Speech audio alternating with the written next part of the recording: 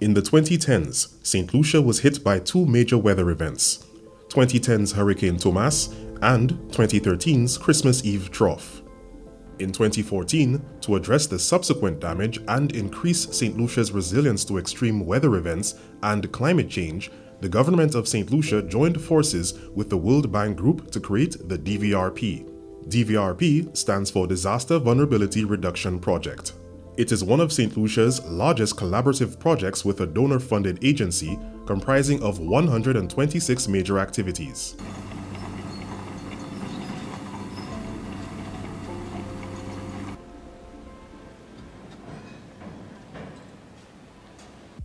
Civil works all over the island are an integral facet of the DVRP. One of those civil works activities includes construction of a new Piaye bridge in the south of the island. The new bridge is approximately 1.6 meters higher than the original bridge was, and that is to provide greater protection against rising water levels, which is what affected the last bridge. So this bridge is expected to be much more resilient to environmental impact than the original bridge was. OB Sadu Engineering was the contractor selected for the project, while DVRP sought the services of Argentinian engineering firm AC&A to manage the Piaye Bridge project. This project is a good project that is taking care of what happened in the old bridge. The bridge saw extensive damage all the way back in 1994 during Tropical Storm Debbie, and again after the 2013's Christmas Eve trough. Designed to accommodate extensive flooding and withstand extreme weather events, the structure will include 2 lanes and a sidewalk. The project is the construction or the construction of a composite bridge, which is a steel frame with a concrete deck. The bridge is a 25-meter long double-lane bridge, which is supposed to replace the single-lane Bailey Bridge that has been existing in that location for a while. Another component of the project is the rehabilitation of the area after the project, which is not just the bridge, the road alignments after the bridge, etc. It is also the environmental rehabilitation. We've done some of the riprap that you may notice. That is supposed to be extended to ensure proper flow within the river. And also the replanting of the area is also part of the project, in that we're not just taking out the trees that we took out. We're looking to transform the entire area into a more leisurely, environmental sort of setting. Aside from infrastructural damage, Hurricane Thomas and the Christmas Eve trough caused severe damage to St. Lucia's rivers. Every year, over $2 million Eastern Caribbean dollars is spent to desilt rivers across St. Lucia.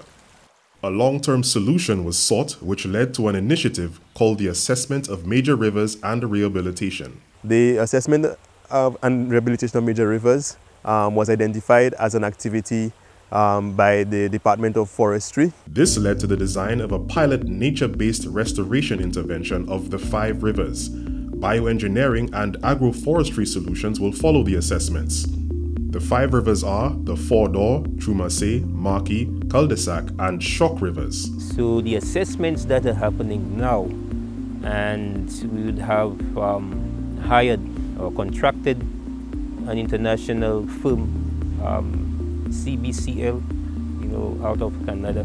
CBCL is a Canadian bioengineering firm. The company has significant experience in nature-based river restoration. So we're a multidiscipline, full-suite engineering environmental services company, really providing engineering services for all different services throughout. Designs for the interventions will be based on detailed river and watershed assessments. These watersheds has been critical to providing water for St. Lucia. We had a geophysicist, so essentially a geologist, and so they were looking at the large-scale geology of the island, looking at the different aspects of what the geology is. Assess the current status of the rivers with respect to the level of degradation of the river banks, the current conditions in terms of the hydrology. One of the issues that happens along the rivers is not only do the rivers move and meander and there's a natural process of erosion, but there's also a human impact to the rivers. That could be land use, whether it's farming or commercial, or people allowing cattle and stuff to graze down to the river. Is there homes being built along them? Based on the assessment, CBCL has indicated a variety of recommendations. We started to look at different methods that could be used as kind of proven bioengineering techniques to stabilize the riverbanks. And bioengineering is essentially using plants and vegetation and natural type of sources materials to help stabilize the banks. So this may include anything from planting trees, grasses, and other vegetation, sometimes in specific patterns and specific designs and layouts in order to stabilize riverbanks. We've also looked at the hydraulic model of all these different watersheds in the northern portion of the island.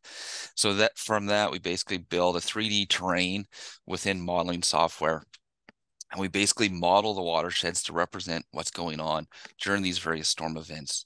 So a lot of that data would have been used to set the stage for the rehabilitation plan. Using that data, this would be used to inform the designs for the bioengineering methods that would be recommended along these rivers. Stakeholder consultations played a major role on the rehabilitation plans.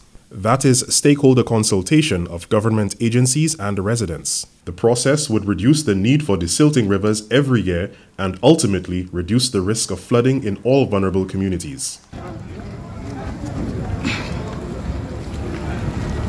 In 2022, the DVRP facilitated 2 training exercises for first responders, disaster management staff, and community leaders. We wanted to equip them with tools and more knowledge on how to assess damages after an event, after a disaster, how to assess damages, how to not just physical damages, but also human need.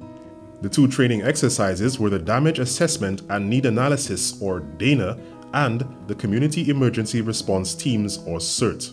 Our main facilitator for the course was Mr. Earl Arthurs.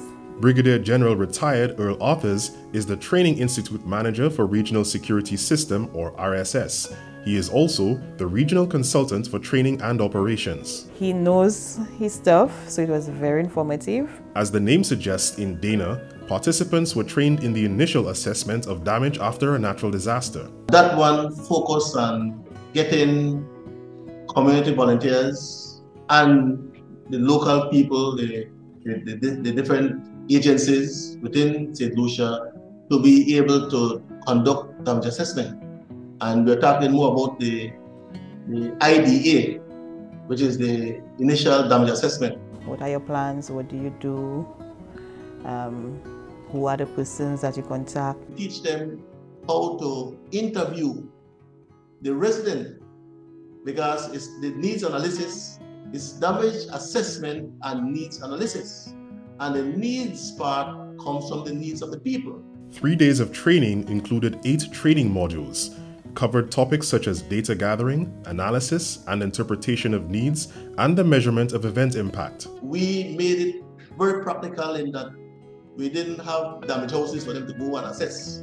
So I have put together like about 70 pictures of damage houses. The CERT training program was also conducted by Mr. Arthurs. When you deal with CERT, the Community Emergency Response Teams, it's now different in that we are teaching them to be first responders, but they are not going to be expert first responders, because we have the fire and the police and all these people who are, and the medical people, ambulance people who are first responders for real.